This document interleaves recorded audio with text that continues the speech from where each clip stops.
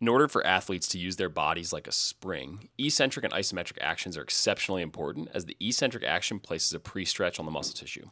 Eccentric training, especially in a traditional sense, tends to mean slow tempo. However, to derive the greatest throwing-related performance benefits, high-velocity eccentric training is the ticket.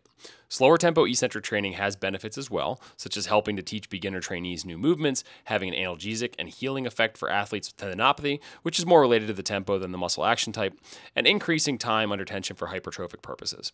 For more advanced athletes, however, high-velocity eccentrics can have a significant impact on performance. A typical force-velocity curve is viewed in the context of concentric muscle actions. This curve shows that as velocity increases, force decreases. Eccentric actions are not subject to these same rules. As the velocity of eccentric actions increases, so does force. How's this relevant to throwing?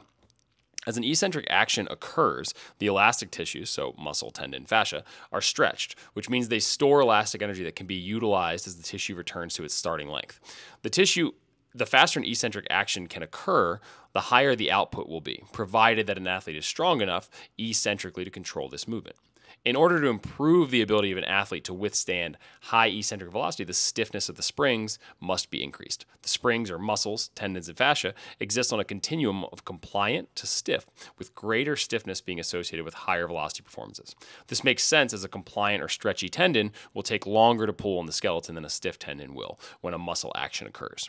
Stiffness can be enhanced through both heavy strength training and high velocity movements. Greater stiffness means that energy can be more efficiently transferred between body segments.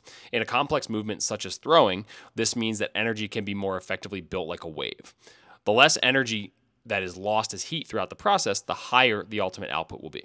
For example, as the arm is flipped up heading into foot strike, the pec will lengthen, eccentrically, quickly, prior to catching or reaching end range, when the stretch shortening cycle will engage and reflexively pull the arm through to ball release. If this is timed properly, the force and velocity of this reflexive action will be higher than what can be accomplished volitionally.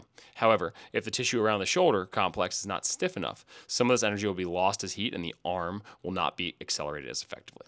So this is just one of the reasons that we like to use fast eccentrics in a performance context more than the slow tempo eccentrics. Check back for more on this later this week.